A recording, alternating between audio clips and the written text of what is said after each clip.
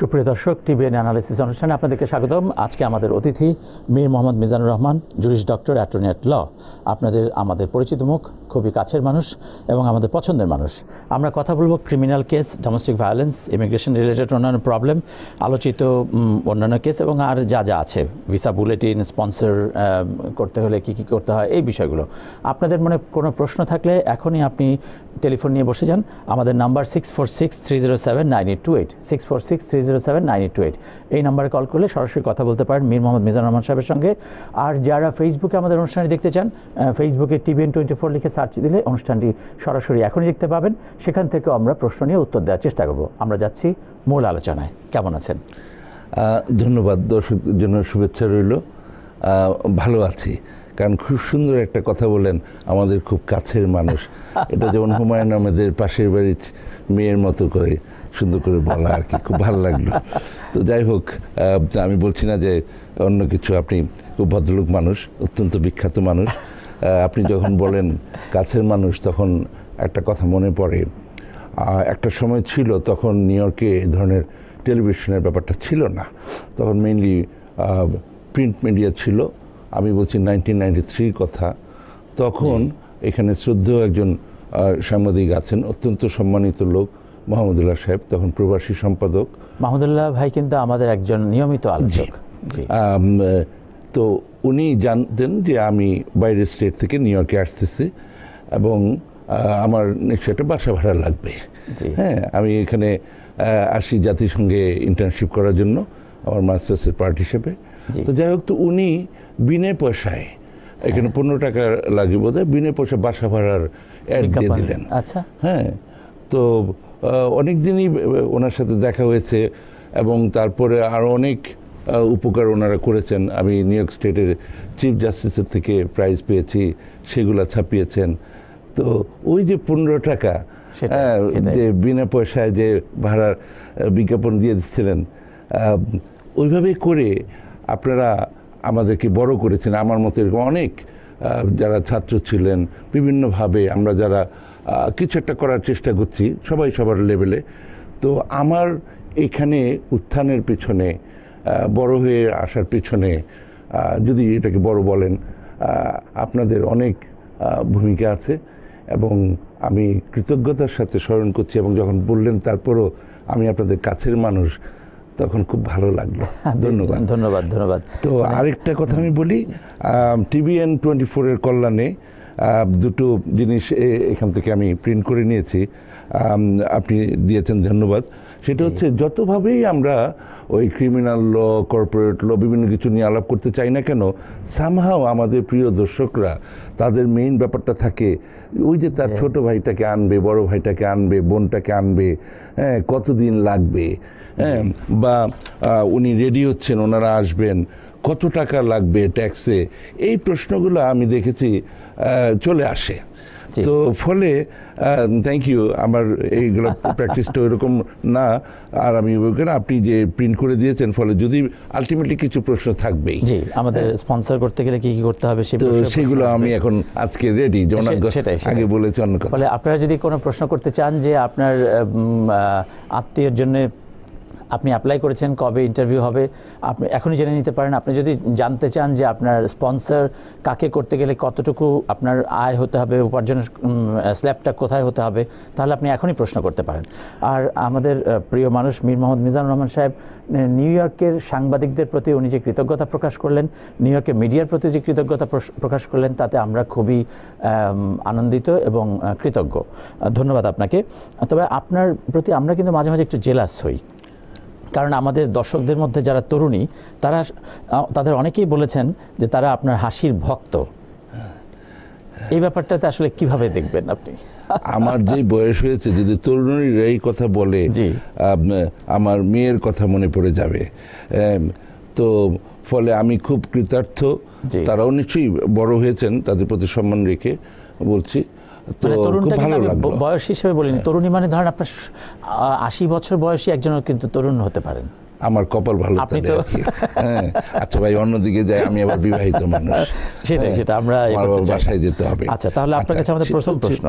জি জি, আপনি কিছু বলতে চাচ্ছেন? আমি যেটা বলতে চাচ্ছি দর্শকদের কাছে, তো এই যে আমি দেখালাম, যদি এটা আমি পারি প্রিন্ট করে নিয়ে আসতে, আপনিও পারেন। আপনি যদি বাংলাদেশ থেকে ইন্ডিয়া না, পাকিস্তান না, মিডল ইস্ট না, এই পর্যন্ত আসতে পারেন, এইটার জন্য উকিল মুক্তারের দরকার হয় না। সোজা কথা, এইটা কিভাবে পাবেন? আপনার এখন মোটামুটি প্রত্যেকের স্মার্টফোন আছে। আপনি এখানে গিয়ে গুগলে গিয়ে টাইপ করেন ভিসা বুলেটিন, দেখবেন চলে আসছে এইরকম প্রচুর পৃষ্ঠার একটা, এখানে সব কিছু লেখা আছে। আচ্ছা, তারপরে আপনি I-864P as in Peter, আপনি ওটা সার্চ দিয়ে এই চার্টটা আপনি পাবেন। সেখানে আমাদের আলাস্কা আর হাওয়াই দরকার নাই, এটা হচ্ছে বাকি 48টা স্টেটে আপনার কি ধরনের, ধরেন আপনি 4 জন মানুষ আপনাদের ফ্যামিলিতে ট্যাক্স রিটার্ন ফাইল করেন ওভাবে করে, হ্যাঁ, আরেকজন মানুষ আসবেন, তখন ওখানে 5 জন মানুষ হবে, তখন কত টাকা দেখাতে হবে ট্যাক্স রিটার্ন, ট্যাক্স ফাইল করার সময়, সেগুলো সব পেয়ে যাচ্ছেন। এগুলোর জন্য এই আমার কাছে বা কোনো উকিল মুক্তার কাছে যাবেন, আপনি নিজেই পারবেন এগুলা। তাহলে তো এটা খুবই কম। আপনি যেমন যেটা বলেন যে 5 জন মানুষের স্পন্সরশিপ দেখানোর জন্য তো আপনার মাত্র 37,712 টাকা যেটাই আছে। আমার শুধু কথা হচ্ছে এটা আপনি আমাদেরকে শক্ত করতে হবে। আমাদের এখানে TBN 24 আমাদেরকে এনেছে, আমাদের কাজ হচ্ছে যে আমরা সমাজটা সবাই মিলিয়ে যেন কিছু ইনফরমেশন দিতে পারি, সবাই মিলে আমরা একটু মানে আমাদের নিজেরটা নিজে করার যে ব্যাপারটা, এবং এইগুলো আছে, এগুলো জাস্ট টাইপ করলেই পাওয়া যাচ্ছে। কেন আমি শুধু করে মানে পয়সা করে দিয়ে আমি এইটা জানার জন্য? হ্যাঁ, তারপরে তো আপনিও জানেন, আমিও জানি যে আপনার কি করতে হবে তারপরে, হ্যাঁ, কিন্তু আমার শুধু কথাটা হচ্ছে ল ইজ কমন সেন্স। হ্যাঁ, আপনি প্রত্যেকে এখানে আমাদের কমিউনিটির যারা আছে এনলাইটেন্ড লোকজন, তারা এগুলা কেন বের করতে পারবে না? তারপরে এটা নিয়ে যখন অ্যানালাইসিস হবে, ওটা নিয়ে বসতে হবে, তারপরে এটা আসবে। আপনি ধরুন উকিলের কাছে যাবেন, যাওয়ার আগে একটু শক্ত হয়ে যান, হ্যাঁ, আপনি রেডি হয়ে যান কি প্রশ্নটা করতে হবে, নাহলে শুধু গল্প হবে, কাজ হবে না। কাগজপত্র নিয়ে যাবেন, এই হচ্ছে কথা। আপনি তারপরে একটা প্রস্তুতি লাগবে আসলে, যে আপনি বলতে যাচ্ছেন। আমাদের এখানে বেশ কয়েকজন TBN 24 ফেসবুক পেজে যুক্ত হয়েছেন। তার মধ্যে আছেন রাসেল ভুইয়া, MD সিকান্দার, নাইম মাজহার, চৌধুরী তানিম, তারপর আছেন নিয়াজ রাসেল, মাসুম চৌধুরী এবং আরও অনেকে। আমরা আপনাদের প্রশ্নগুলো নেওয়ার চেষ্টা করব। তার আগে আমাদের কাছে ফোন আসতে শুরু করেছে, আমরা ফোন নেব। একটু একটা জিনিস যদি আরেকটু বলার সুযোগ দেন, এটা আমি আমার ফেসবুকেও ওটা লিখেছিলাম। এই কিছুদিন আগে যে জিনিসটা ঘটলো, আপনি অনেক সময় জানতে চান যে এই গত 2 সপ্তাহের মধ্যে কোনো ব্যাপার আছে কিনা, তাহলে ওখান থেকেও দর্শকরা কোনো প্রশ্ন করতে পারেন, আমি জাস্ট বলার জন্য। সেটা হচ্ছে একটা ক্রিমিনাল কেসে ডিফেন্স অ্যাটর্নি হিসেবে গিয়েছিলাম লং আইল্যান্ডে কিছুদিন আগে। ছোটোখাটো একটা ব্যাপার, কিন্তু ব্যাপারটা ইন্টারেস্টিং আর কি, খুব বড় কিছু ব্যাপার না। আমি আগেই বলছি আমি খুব ছোটোখাটো লয়ার আর কি। শুধু এটুকু বলেন যে নাগরিক কোন, মানে কোন দেশের কোন অংশের? এটা কোনো ওয়াল আপনি প্রশ্ন করছেন, আমি উত্তর দিচ্ছি, কিন্তু এটা আমি একটু পরে দেই। হ্যাঁ, ঘটনাটা হচ্ছে যে ওই তারা থাকে লং আইল্যান্ডেই থাকে। এখন বউয়ের ইচ্ছা না শাশুড়ি বাসায় থাকুক। শাশুড়ি 84 বছরের বয়স এবং উনি ভিজিট ভিসায় এসেছিলেন। তো তারপরে ছেলের মা এখানে এখন তাকে ফেলতে পারে না। তো সমস্যাটা হচ্ছে ছেলে এখনো সিটিজেন হন নাই, গ্রিন কার্ড হোল্ডার। তো সে যা মোটামুটি সে আমাকে বললো যে সে চাচ্ছে যে সে সিটিজেন হয়ে গেলে মাকে অ্যাপ্লাই করে কোনো একটা বাসা টাসা ব্যবস্থা করে, মানে একটু সময় নিয়ে, এই ধরনের এটা ছেলের পক্ষের বক্তব্য। আর ফর হোয়াট এভার রিজন ভদ্রমহিলা মানে ওয়াইফ চাচ্ছেন না যে উনি থাকুক। সে নিয়ে ঘটনা মানে কি করেছে, কার দোষ, কার এদিকে আমরা যেতে চাচ্ছি না, আমি যেতে চাচ্ছি না। যদিও আমি ওই ছেলের অ্যাটর্নি হিসাবে গিয়েছিলাম। সেটা হচ্ছে যে ওই একদিন সকালে কাজে যাওয়ার সময় তখনও এরকমের স্ত্রী তর্ক বিতর্ক হয়েছিল, কিছু একটা করেছেন। হ্যাঁ, তো যার ফলে ভদ্রলোক তারপরে যা মানে কিছু একটা আবার উনিও করেছেন, কিন্তু ওনারটা ছিল ফিজিক্যাল, ভদ্রমহিলার ছিল কথায়, ভদ্রলোকেরটা ছিল শারীরিকভাবে। তো তখন ভদ্রমহিলা পুলিশ কল করেছে, ওনাকে ধরে নিয়ে গেছে। এখন বউ কান্ডাকাটি, তো এখন মানে আবার একটা অর্ডার অফ প্রোটেকশনও হয়েছে। তো ফলে স্বামীও বাসায় ফিরতে পারতেছে না। হ্যাঁ, ওই পুলিশ পাহারা দিয়ে গিয়ে পরে আমি ওই বাসা থেকে কিছু জিনিসপত্র নিয়ে আনলাম আর কি। এগুলো একটা কথা। ওখানে বাচ্চা কাচ্চা আছে, 2টা বাচ্চা আছে, মা আছে, আর টাকা পয়সার ব্যাপার আছে, একটা ব্যাপার। আবার তাদের শখ তাড়াতাড়ি শেষ করা। তো তাড়াতাড়ি যখনই আপনি শেষ করতে যাবেন, ব্যাপারটা হচ্ছে যে এটা হচ্ছে সরকারের সাথে মানে মানে জনগণ মানে পাবলিক মানে স্টেট ভার্সেস ওই ভদ্রলোক। ওই ভদ্রমহিলা এখন আর কি চান, কান্নাকাটি করছেন, উনি চান যে ফিরে আসুক স্বামী, ওগুলো এখন আর ইস্যু না, ওগুলা কাউন্ট করা হবে না। তো এখন উনি তো তাড়াতাড়ি চাচ্ছে, কিন্তু যতই আপনি তাদের কাছে রিকোয়েস্ট করতে যাবেন ততই তারা পেয়ে বসবে। তো যাই হোক, কেস চলছে। সে আবার শিক্ষিত মানুষ, সফটওয়্যার ইঞ্জিনিয়ার, ইংরেজি পারে। তাকে যখন ধরে নিয়ে গেছে, সে উকিল টুকিল ছাড়াই সব মানে কিছু একটা ভাবে সব বলে দিচ্ছে।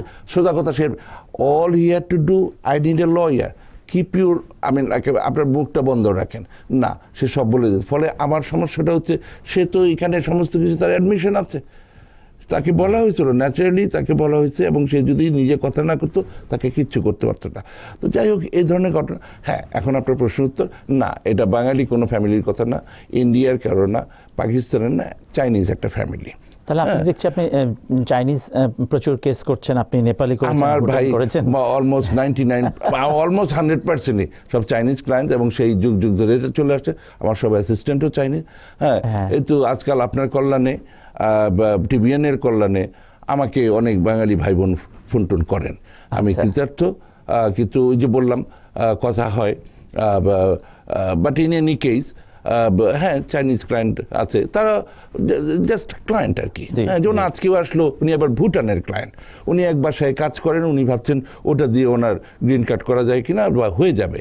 এখন ওনাকে আমি বুঝালাম এটার জন্য এমপ্লয়মেন্ট বেসড ইমিগ্রেশনের জন্য যেটা, সেটা হচ্ছে ইয়েস, আপনি লেবার সার্টিফিকেশন প্রথমে করতে হবে, মানে সেটা আপনার না, সেটা এমপ্লয়ারের পিটিশন। তারপরে আপনাকে এমপ্লয়ার আবার যেতে হবে ইমিগ্রেশনে, I-140 ইমিগ্রেন্ট পিটিশন। আমি এগুলো খুবই কঠিন একটা ব্যাপারগুলো, কিন্তু ধরেন আমি করলাম, আপনিও পয়সা করে দিয়ে গেলেন, বা অতপর পরসমাচার এই যে আমি আমার হইয়া যাইতেছে, আপনি বাবা মাকে লিখলেন, ইত্যাদি ইত্যাদি। কিন্তু যখন আপনি final I-485 adjustment of status করতে যাবেন, তখন মনে রাখতে হবে আপনাকে একটা ভ্যালিড নন ইমিগ্রেন্ট স্ট্যাটাস রাখতে হবে। আপনি 2017 সালে আসছেন ভিজিট ভিসায়, আপনার ভিসা যতদিনই থাকুক, আপনার এয়ারপোর্টে আপনাকে কতদিন, সে 6 মাস সময় দিয়েছে, তারপর আপনি আউট অফ স্ট্যাটাস। আর আপনি এই যে ভায়োলেট করলেন, তখন এটা দিয়ে গিয়ে আবার যে আসবেন, আপনার যতই মাল্টিপল ভিসা থাকুক সেটাও শেষ হয়ে গেছে, কিন্তু যতই থাকুক ওই ভায়োলেশনের কারণে আপনি আর কাজ হচ্ছে না। তো আপনি এখানে পয়সা করি, উকিল মোক্তারে পয়সা করি দিলেন, এতগুলা বছর ওই বাসায় অলমোস্ট, আমি জানি না, মানে আমি বলতে চাচ্ছি না যে আপনি স্লেভ হয়ে থাকবেন, কিন্তু প্রচুর কাজ টাজ করতে হবে। আপনিও আশায় থাকলেন, তারাও, আপনি যে কোনো সময় যদি তার চাকরিটা চলে যায়, ওনার সব কিছুই সব নষ্ট হয়ে যায়, ফলে আপনি কি ওইভাবেই থাক। এত কিছু করার পরও ওই যে আপনার স্ট্যাটাস এখন নষ্ট হয়ে গেছে, তারপরে আপনি অ্যাডজাস্টমেন্ট অফ স্ট্যাটাস করতে পারবেন না। আমি I could go on and on this. তো শুধু বললাম এই ধরনের টুকটাক কিছু নিয়ে কাজটা করি। আপনি এখন কাইন্ডলি যদি কোনো প্রশ্ন থাকে। আমরা ফেসবুকে তাবাসসুম হাসান, তিনি একটা ছোট্ট প্রশ্ন করেছেন, প্রশ্নটা খুবই কমন। তিনি লিখেছেন, আমি গ্রিন কার্ডধারী বাংলাদেশে আছি, কতদিন আমি থাকতে পারবো পারমিশন ছাড়া? আচ্ছা, আপনি পারমিশন ছাড়া 1 বছর থাকতে পারবেন, কিন্তু এখানে আপনি প্রশ্নটা আপনি নিজেও জানেন, আমার মনে হয় সেজন্যই প্রশ্নটা করেছেন, কারণ এর মধ্যে একটু ঘটনা আছে। ঘটনা হচ্ছে, আপনি যদি গ্রিন কার্ড নিয়ে এই দেশের বাইরে যান, আপনি যখনই ফিরে আসেন 2 মাস পরে বা আরও কম সময় পরে ফিরে আসলো, আপনাকে যেখানে আপনার মানে পোর্ট অফ এন্ট্রি, এয়ারপোর্ট হোক, মানে বিভিন্নভাবে হোক, ল্যান্ড বর্ডার হোক, যেটাই হোক, আপনাকে ওখানে স্টপ করে দিতে পারে যে আপনার এই দেশে পার্মানেন্টলি থাকার ইচ্ছা নাই। এটা বিভিন্ন কারণ, আপনি বাংলাদেশে গিয়ে প্রাইম মিনিস্টার হয়ে গেলেন, কি মানে কোন একটা বিশেষ কিছু হলেন।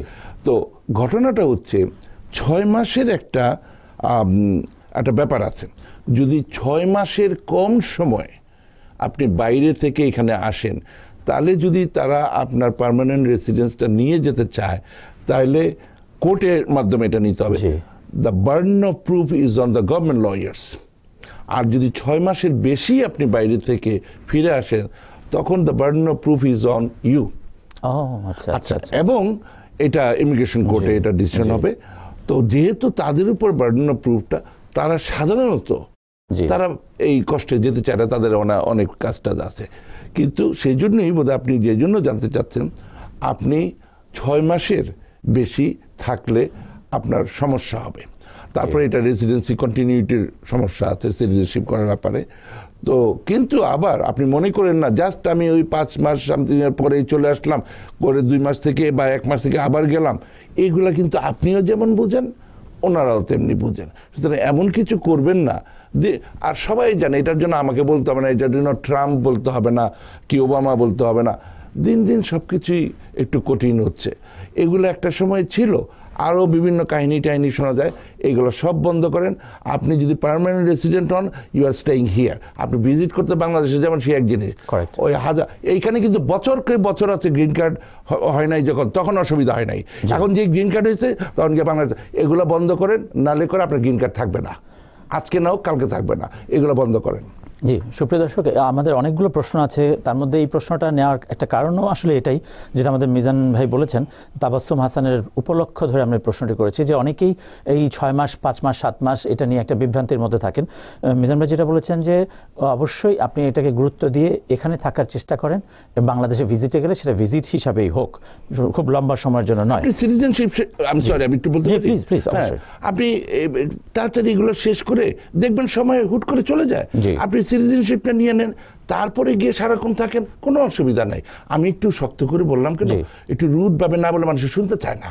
হ্যাঁ, আর কি সুন্দর একটা নাম তাবাসসুম হাসান, মানে উনি বোধহয় কেঁদেই ফেললো কি আমার এই বক্তব্যের পরে। হ্যাঁ, বেয়াদবি নেবেন না, কিন্তু একটু সাবধান হন সবাই। আমরা যদি একটু সাবধান হই ভালোই হবে। বলেন। জি, আমরা তাহলে একটু ফোন নিতে চাই। আমাদের সঙ্গে ফোনে কে আছেন? হ্যালো, আপনার নাম পরিচয় করে প্রশ্নটি করবেন। হ্যালো, জি আসসালামু আলাইকুম। ওয়ালাইকুম আসসালাম। আমি কুইন্স থেকে খালেদা বলছিলাম। জি বলুন। আমার একটা প্রশ্ন ছিল টনি সাহেবের কাছে। আমার ভাই দুইটা ভাই, আমার দুইটা ভাইয়ের জন্য অ্যাপ্লাই করেছিল, তো গত 1 মাস আগে ওদের ডিনাই লেটার দিয়ে দিছে। তখন আমি আপিল করছি, এখন কেউ কেউ বলছে আপিলে নাকি অনেক লেট হয়, এলে কি আমি আবার অ্যাপ্লাই করতে পারবো না আপিলের জন্য, রায়ের জন্য অপেক্ষা করবো? একটু কাইন্ডলি বলবেন। আচ্ছা, আপনি ফোনটা ছেড়েন না, ফোনটা ধরে রাখেন, আমাদের অ্যাটর্নি মহোদয় আপনাকে প্রশ্ন করতে পারেন। জি, এটা কোথায় ডিনাইটা হয়েছে? যখন বাংলাদেশে ইন্টারভিউ হয় কনসুলার প্রসেসিং এ, তখন ডিনাই হয়েছে? না, আমাদের শুধু রিসিভ লেটার দিছে, অ্যাপ্রুভাল দেয় নাই। কয়টা ডকুমেন্টস চাইছিল, এডিশন দিয়ে দিয়েছিল যে ডিএনএ টেস্ট, বাট আমাদের একটু ফাইন্যান্সিয়াল এর জন্য আর ডিএনএ টেস্টটা দেই নাই, বুঝছেন? ওই ডকুমেন্ট গুলো দিছি, বাট ওরা স্যাটিসফাই হয় না এগুলোতে। ইন এডিশন দিয়ে দিছে, আমরা ভাবছি হয়তো ওটা যে ম্যান্ডেটরি নাই, বুঝছেন? তার এর জন্য ডকুমেন্ট দিয়ে করবো, ওই যদি বলে ম্যান্ডেটরি তাইলে দেবো, ওটার জন্য দেওয়া হয় নাই, ওরা স্যাটিসফাই না হয় ডিনাই লেটার দিয়ে দিছে। আচ্ছা, এখন আমরা আপিল করছি, বলছে 21 দিনের ভিতরে আপিল করতে হয়। আমি আপিল করছি, এখন কেউ কেউ বলতেছে আপিল না নাকি 3-4 বছর চলে যায়। তো এখন রিঅ্যাপ্লাই আবার করতে পারবো নাকি আপিলের জন্য অপেক্ষা করবো, ওটা একটু জানতে চাই। আমি আবারও জানতে চাচ্ছি খালেদা ম্যাডাম, সেটা হচ্ছে যে এটা কোন জিনিসটা ডিনাই হয়েছে, I-130 ইমিগ্রেন্ট পিটিশন, না এগুলো সব অ্যাপ্রুভ করে যখন এত বছর পরে বাংলাদেশে ওই ইন্টারভিউ হলো কনসুলেট? না, অ্যাপ্রুভ হয় নাই, আমাদের কেস অ্যাপ্রুভ হয় নাই। অলরাইট, স্টপ, একটু সময় দেন। এটা কোথায় হয়েছে, বাংলাদেশে ইন্টারভিউর পরে না আমেরিকাতেই ইমিগ্রেন্ট পিটিশনের সময়? আমাকে কাইন্ডলি বলেন। আমেরিকাতে ছিল, আমেরিকাতে। এবং সেটা ওই যে I-130 ইমিগ্রেন্ট পিটিশনের কথা বলতেছেন, তাই? হ্যাঁ, গুড। আচ্ছা, আপনি একটা ভালো প্রশ্ন করছেন। ঠিক এই জাতীয় একটা কেস এই মুহূর্তে আমার কাছে পেন্ডিং আছে। হ্যাঁ, আপনি আইন অনুযায়ী ওরা আপনাকে বাধ্য করতে পারে না ডিএনএ টেস্টের জন্য। জি, ঠিক আছে। আর আরেকটা জিনিস হচ্ছে যে যদি আমি ওই ডিনায়াল ডিসিশনটা দেখি নেই, হ্যাঁ, আপনি ওই যেটা বলে কতদিন আগে আপনি I-130 ফাইল করেছিলেন? 3 বছর হয়ে গেছে। 3 বছর হয়ে গেছে। যদি 3 বছর হয়েও যায়, হ্যাঁ, ইটস নট দ্যাট ওই 12-13 বছর পরে ওখানে গিয়ে তারপর জিনিসটা নষ্ট হলো। আপনার আপিল করলেও এটা বেশি সময়টা ইস্যু না। কথাটা হচ্ছে ওই ডিসিশনটা যেভাবে করা হয়েছে সেটা কি ওরা ঠিকভাবে করেছে কি না, সেটা হচ্ছে ইস্যু। মানে আপিলে গিয়ে দেখবে যে আপনি যা যা জিনিসপত্র দিয়েছেন তার ভিত্তিতে ওই অফিসার ঠিকমতো আইন অনুযায়ী আপনাকে ডিনাইটা করেছেন কিনা। আপনি সেখানে নতুন জিনিস দিয়ে আর সুবিধা হবে না। হ্যাঁ, কিন্তু ওটা আছে, একটা কেস আছে, ওইটার ভিত্তিতে আপনি এটাকে নতুন জিনিস দিতে পারেন। কিন্তু আপনি ঠিকই বলেছেন, দ্য বেস্ট হবে আপনি যদি নিজের থেকে আবার 3 বছর গেছে কিন্তু আর বেশি যায় নাই, যেহেতু আপনি আবার ঠিকমতো আপনি ওই I-130 ইমিগ্রেন্ট পিটিশনটা করতে পারেন। এটার জন্য যে জিনিসটা, যে প্রবলেমটা ছিল বোধহয়, সেটা হচ্ছে যে বার্থ সার্টিফিকেট যেগুলো, সেগুলোর সাথে যেহেতু আমরা নতুন দিই, অনেকেরই ঠিক সেই সময়ের বার্থ সার্টিফিকেট নাই, তো সেইখানে আরো অনেকের অ্যাফিডেভিট দেওয়া হয়, সেগুলো তো তাদের খুশি। রিজনটা ওটাই বলছি ওরা। হ্যাঁ, তো ফলে আপনি নিজের থেকে যদি অফারটা করেন, আপনি তখন যতই পয়সা লাগুক, মানে টাকা পয়সা লাগুক, যেহেতু এখন তারা ওই জিনিসগুলোতে বিশ্বাস করেনি, তখন বেস্ট হবে আপনার নতুন করে করা। কিন্তু জাস্ট নতুন করে করলেই হবে না, আপনি ওই যে জিনিসগুলো, burden of proof is on you, সুতরাং ওইটা যদি কাইন্ডলি করেন, একটু পয়সা করে দিয়ে হলো, আমার মনে হয় ওটা this is the right thing to do. G, reapply জি জি, ধন্যবাদ, ধন্যবাদ, ধন্যবাদ। আমরা ওনার আমাদের এই প্রশ্নকর্তার সূত্র ধরে বলতে চাই যে অনেকেই নানাভাবে, ধরেন আমাদের একজন ফেসবুকে প্রশ্ন করছেন, আরও 2-1 এর উত্তর দেওয়ার চেষ্টা করছেন, ফলে ওইখানেও কিন্তু একটু বিভ্রান্তি তৈরি হবে। আপনারা যারা আপনাদের জীবনের এই সবচেয়ে গুরুত্বপূর্ণ সিদ্ধান্তগুলো নিচ্ছেন, তারা অবশ্যই আপনার পছন্দের লয়ারের সঙ্গে সরাসরি কথা বলে তারপর নেবেন। আর আমাদের অনুষ্ঠানে আমাদের বিজ্ঞ অতিথি তার অভিজ্ঞতাটা শেয়ার করেন, প্রশ্নের মধ্যে অনেক খুঁটিনাটি বিষয় থাকে, সেগুলো জানিয়ে সরাসরি কথা বলে তারপর আপনি সেগুলোর সমাধান নেওয়ার চেষ্টা করবেন। আমরা একটা প্রশ্ন নিতে চাই টেলিফোনে। হ্যালো, কে আছেন আমাদের সঙ্গে ফোনে? আপনার নাম পরিচয় বলে প্রশ্নটি করবেন। হ্যালো, আসসালামু আলাইকুম। জি, ওয়ালাইকুম আসসালাম, বলুন। আমি নিউ জার্সি থেকে বলছি, জহুরা চৌধুরী। জি, বলুন, আমাদের অ্যাটর্নি মহোদয় শুনছেন। জি, আমি কান গেছে আমার একটা, আর আপনার টেলিভিশনের ভলিউম কমাতে হবে। যে কমাইলাম আর বললাম। জি, বলুন। আমি 18 সালে বাংলাদেশে গেছিলাম আপনার কুয়েত এয়ারলাইন্সে, বুঝছেন। যাওয়ার পরে আমি আওয়ার সময় আমার 2বার আমি বিমানও বমি করায় আমার তারা আয়ারল্যান্ড নামাইয়া দিলাইছে, যত উঠাইয়া অ্যাম্বুলেন্সে উঠাইয়া। আমার ছোট মেয়ে লগে আমি কিচ্ছু জানি না, তো আমি বুঝছি না, নতুন মানুষ, বুঝছেন দিছে। আমি তো ইমার্জেন্সি 1 সপ্তাহ থাকছি, তার বাদেও আমেরিকা থেকে টাকা চারছেন, তার বাদে আমরা চলাফেরা করছি, খাইছি। এখন আইছি, আইয়া হারলেও আমার 4টা লাকি চাইছি না। ওকে, কুয়েত এয়ারলাইন্সের নিউ জার্সি যে অফিসও গেছি, তারা কইল যে একটা তদন্ত করবো, দেখবো। তারাও বাদে ফোন করি, ইমেল করি, তারা কোনোটা ধরে না। এখন 1 বছর হয়ে গেছে, আপনার কোনো নাই। এখন একটা তার বাদে আমার তো আবার লন্ডন থেকে আমার বাইয়ে দিছে টিকেট করিয়া, আমি আইছি, আমার অনেক টাকা লস হয়েছে। এখন কোনো আপনার বিমানে কোনোটা আমার কোনো করে না। মানে আপনার প্রশ্নটা কি, আপনার লাগেজ পাচ্ছেন না, বা সেটা লাগেজ পাইছি না, তার বাদে আমার ক্ষতিপূরণ ধরে লাগবে। আমি হনর ইমার্জেন্সির বিলও এখন দিয়ার।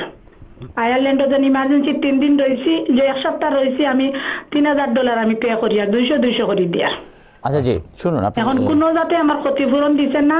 এখন আমি জর্গেছে কইয়া যেন আমার একটা তাকিলা কিটা, আমি তো বুঝি আর না কিছু। জি, জি, ধন্যবাদ। শুনুন, অসুস্থ হয়ে গিয়েছিলেন তখন, তাকে 18 সালে যেহেতু, ফলে খুব বেশি দেরি হয়ে যায়নি। আপনি যে ব্যাপারটা মনে রাখতে হবে, জিনিসগুলো একটা রিজনেবল পিরিয়ড অফ টাইমে, সব কিছু একটা স্ট্যাটিউট অফ লিমিটেশন আছে। তো ফলে আপনি একটা কাইন্ডলি কাজ করেন, আপনার এই পর্যন্ত অ্যাকচুয়াল যে সমস্ত কস্টগুলো হয়েছে, হসপিটাল বিল বা ব্যাগে যে সমস্ত জিনিস ছিল, টিকেটে বা বিভিন্নভাবে, এইটা হচ্ছে এক ধরনের খরচ, যে এই ড্যামেজগুলো যেটা হয়েছে, যদি আপনি মনে করেন যে তাদের কারণে আপনার এই ড্যামেজগুলো হয়েছে, এটা একটা সিভিল কেস, বিভিন্ন এলিমেন্টগুলো স্যাটিসফাই করতে হবে। হ্যাঁ, তো একটা দেখাতে হবে যেটা আপনি দেখাচ্ছেন যে আপনি তাদের কারণে আপনার কিছু ক্ষতি হয়েছে, এবং তারপরে আপনার তাদের কারণে যে আপনার মনটা ভেঙে গেছে, মানসিক কষ্ট হয়েছে, সেটার একটা সাইড আছে। প্লাস ওরা যদি ইচ্ছাকৃতভাবে আপনার উপরে আপনাকে কষ্ট দিয়ে থাকেন, সেই জন্য পিউনিটিভ ড্যামেজের ব্যাপার আছে। তো তার জন্য প্রথমে আপনি ক্রনোলজিক্যাল ইভেন্টটা তৈরি করবেন, নাম্বার 1, বাংলায় লেখেন, অসুবিধা নেই, যেভাবে একটা তৈরি করলেন। তারপর আপনার কী কী খরচগুলো গিয়েছে, ব্যাগে কি কি আইটেম ছিল, কি ধরনের হয়েছে, আপনার এবং বাচ্চাদের যে সমস্ত চিকিৎসা বা বিভিন্নভাবে যে সমস্ত ক্ষতিগুলো হয়েছে এগুলা করার পরে আপনি ওদের কাছে প্রথমে লিখেন যে এই হচ্ছে সিচুয়েশন, তারা যদি অ্যামিকেবলি এগুলো সলভ করতে পারে ফাইন, কারণ এই কোর্ট কাছারি উকিল মুক্তারি এগুলোর কাছে গেলে অনেক পয়সা অনেক সময় এগুলোর ব্যাপার আছে। হ্যাঁ, যদি তারা within reasonable period of time ওরা এটা সলভ না করে to your satisfaction, fine, you আর ডান, মানে you tried your best to solve it, দেন সু দ্যাম।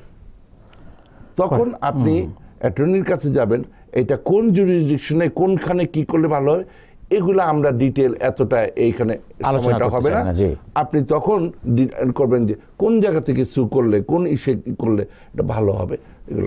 জি, আমার মনে হয় যে আপনি আপনার প্রশ্নের উত্তরটি পেয়েছেন, খুবই গুরুত্বপূর্ণ এবং আমাদের অ্যাটর্নি মহোদয় খুব সুন্দর করে বলেছেন। একটা ছোট্ট প্রশ্ন আছে, নিয়াজ রাসেল সাহেব বলেছেন, what happened about the proclamation health insurance matter of president Trump on 3rd November 19? আচ্ছা, এগুলা কথা হচ্ছে, প্রোক্লেমেশনও হয়েছে, কিন্তু এগুলা কোর্টের কারণে এগুলা আটকে গেছে। যতক্ষণ পর্যন্ত আপনার কাছে ওই স্ট্রিট লেভেল বোর্ডে যখন জিনিসটা চাবে ওইখানে না চাচ্ছে, ওটা নিয়ে কোনো চিন্তার কিছু নেই। জি জি, এই ধরনের বিভিন্ন কিছু তারা চাচ্ছে। মাহমুদ আর রহমান তিনি লিখেছেন excellent programme, I love this, মানে আপনার প্রোগ্রামের প্রশংসা করেছেন। এগুলা থাকুক, মানে অবশ্যই that's very kind of them, কিন্তু আমরা পরবর্তী আলোচনায় যেতে চাই। জি, সুপ্রিয় দর্শক, আপনারা যারা ফোনে আছেন একটু অপেক্ষা করবেন, আমরা একটা বিরতিতে যাচ্ছি, বিরতি থেকে ফিরে এসে বাকি প্রশ্নগুলো নেওয়ার চেষ্টা করব। যাচ্ছি বিরতিতে। সুপ্রিয় দর্শক, টিবিএন অ্যানালাইসিস অনুষ্ঠানে আপনাদেরকে আবারও স্বাগতম। আমরা কথা বলছিলাম আমাদের প্রিয় attorney Mir Mohammad Mizanur Rahman, jurist doctor, attorney at ল। আমরা কথা বলছিলাম বিভিন্ন ক্রিমিনাল কেস নিয়ে, দুটি বিষয় আলোচনা হয়েছে, খুবই গুরুত্বপূর্ণ ছিল, সুন্দর। আমরা একটি ফোন নিতে চাই, তারপর আমরা ফেসবুকে যেতে চাই। আপনারা যারা আমাদের অনুষ্ঠান, জি বলুন। আমি যদি একটু বলতে চাই, আমি কিন্তু মাঝখানে একটু ধমক খেয়েছি, কারণ ওই যে এক ভদ্রলোক আমার প্রশংসা করলেন, আমি বললাম এগুলো থাকুক কারণ সময়টা কম, কিন্তু that was very kind of him that বললো। তো পরে এর মধ্যে আমি একটু ধমক খেয়েছি, একজন মানুষের প্রশংসা করছে, ধন্যবাদ দিবেন, তো সরি আর কি, মানে হ্যাঁ, কারণ আমাদের দর্শকরা আপনাকে ভালোবেসেই বলছেন, আমরাও আপনাকে ভালোবাসি খুবই। আমরা যাচ্ছি পরবর্তী প্রশ্নে। হ্যালো, কে আছেন আমাদের সঙ্গে ফোনে? আপনার নাম পরিচয় বলে প্রশ্নটি করবেন। আমার নাম মাহবুব, আমি কুইন্স থেকে বলছি। আমার দুইটা খুব কুইক কোয়েশ্চেন আছে। আমার মা এখানে ভিজিটর ভিসা এসেছিলেন, তারপরে আমরা ওনাকে অ্যাডজাস্টমেন্ট অফ স্ট্যাটাসের জন্য অ্যাপ্লাই করি এবং ওনার ফিঙ্গারপ্রিন্টিং হয়ে যায় অগস্ট মাসের 7 তারিখে। 485 এর অ্যাডজাস্টমেন্টের প্রায়োরিটি ডেটটা কতদিন চলতেছে ভাই একটু জানাবেন। আরেকটা হচ্ছে যে 485 এর সময় কি কোনো ইন্টারভিউ হওয়ার চান্স আছে? আচ্ছা, একটু যদি না জানেন, আপনি একটু থাকবেন, প্রশ্নটা করেছেন উনি কি সিটিজেন? হ্যালো, শুনতে পাচ্ছেন? জি জি জি। আচ্ছা, এটা অ্যাকচুয়ালি আমার এই প্রশ্নটা করাই ঠিক হয় নাই। সিটিজেন না হলে মার জন্য অ্যাপ্লাই করা যায় না। আমি sorry, I should have known better. I 130 তাহলে। জি, তো যাই হোক, যদি না, মানে আপনাদের ব্যাপারটা হচ্ছে ইমিডিয়েট রিলেটিভ কেস, এখানে কোনো প্রায়োরিটি ডেটের কোনো ইস্যু নেই। হ্যাঁ, যেমন যদি গ্রিন কার্ড হোল্ডার কেউ ওনার ওয়াইফের জন্য অ্যাপ্লাই করে, সেটা একটা প্রায়োরিটি ডেটের ব্যাপার। কিন্তু সিটিজেন যদি করেন, সিটিজেনের বাবা মা, spouse and under 21 unmarried children, তাদের কোনো প্রায়োরিটি ডেট নাই, দ্যাটস অল কারেন্ট। তো সুতরাং ওইটা আপনার মার জন্য যে আপনি অ্যাপ্লাই করেছেন, হ্যাঁ, সেটা কারেন্ট। এবং সেজন্য ওই ফিঙ্গারপ্রিন্টের ব্যাপারটা এই জন্য আসছে যে আপনারা শুধু I-130 ইমিগ্রেন্ট পিটিশন বোধে ফাইল করেন নেই, I-485 adjustment of status file করেছেন, I-765 ওয়ার্ক পারমিটের জন্য অ্যাপ্লাই করেছেন, I-864 অ্যাফিডেভিট অফ সাপোর্ট দিয়েছেন। যদি আপনার পিটিশনারের একার ইনকামে না হয় তাহলে জয়েন্ট স্পন্সর হয়েছে। সব কিছু মিলিয়ে একসাথে ফাইল করার কথা করা হয়েছে বোধহয়। এবং তখন ভেরি গুড, তাহলে যেটা হবে ফিঙ্গারপ্রিন্ট হবে এবং উইদিন অ্যাবাউট 3 মান্থস আপনার ওয়ার্ক পারমিট পেয়ে যাওয়ার কথা গেল।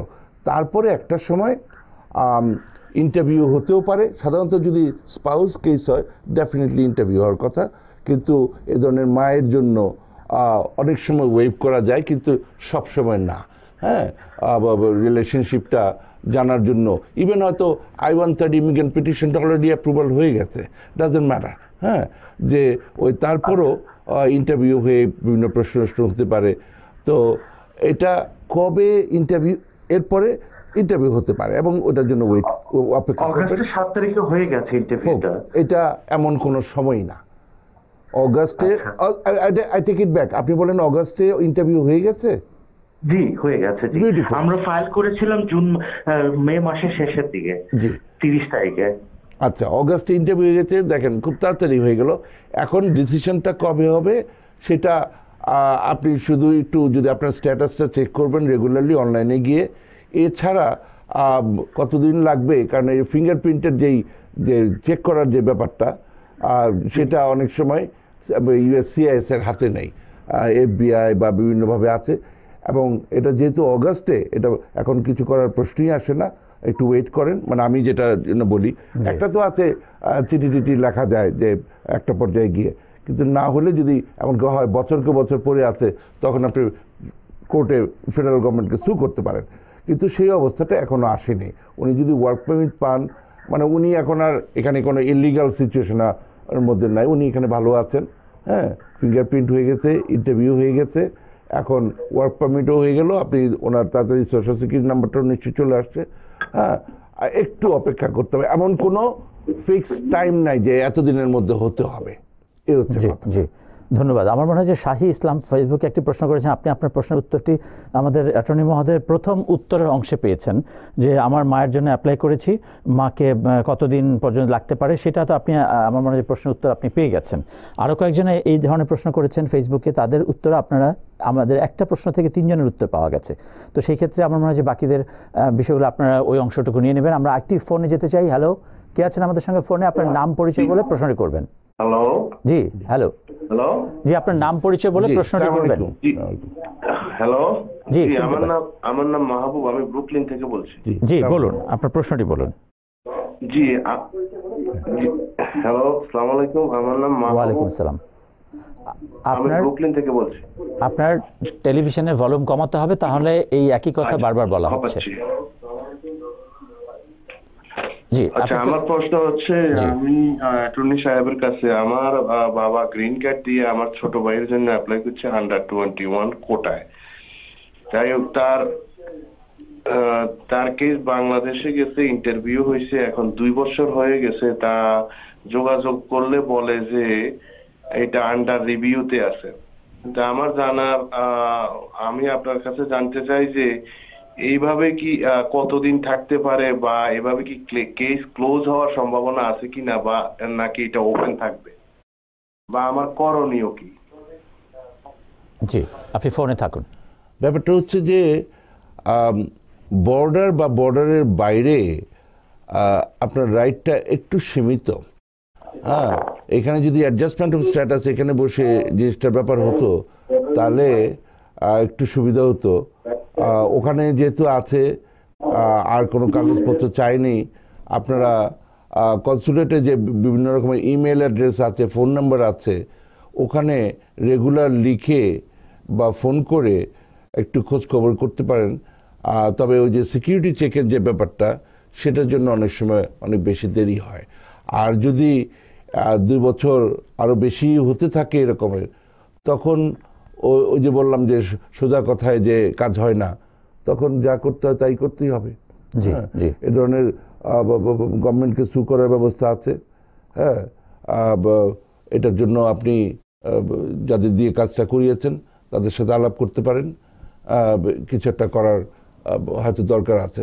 যদি সব কিছু শেষ হয়ে গেছে, তারপরেও 2 বছর হয়ে গেছে, সেটা একসময় যে 5 বছর হয়ে যাবে না, সেটার তো কোনো কথা নাই। তো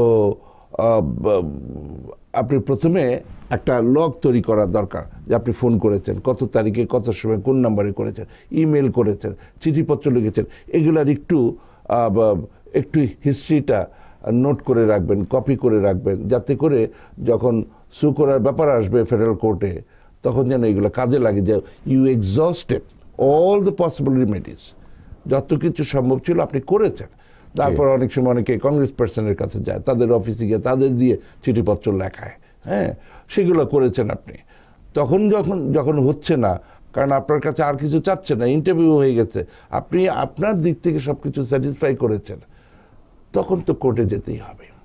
জি, আমার মনে হয় যে আপনি আপনার প্রশ্নের উত্তরটি পেয়েছেন। আমরা একদম শেষ পর্যায়ে চলে এসেছি, আমরা আরেকটি ফোন নিতে চাই। হ্যালো, কে আছেন আমাদের সঙ্গে ফোনে? আপনার নাম পরিচয় বলে প্রশ্নটি করবেন। হ্যালো হ্যালো, আছেন? আমার মনে হয় ফোনটি কেটে গেছে।